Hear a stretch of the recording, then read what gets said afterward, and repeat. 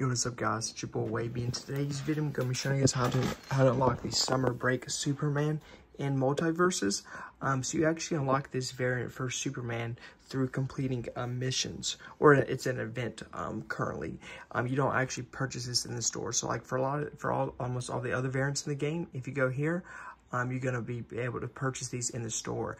It actually doesn't show up here, the variant. It's hidden away in the event. So like I said, I would recommend getting it while you can, because it will go away. And it's a cool thing you guys can put on Superman to show that you earned this. But yeah, you guys can do this by going to where you see events, welcome back daily login.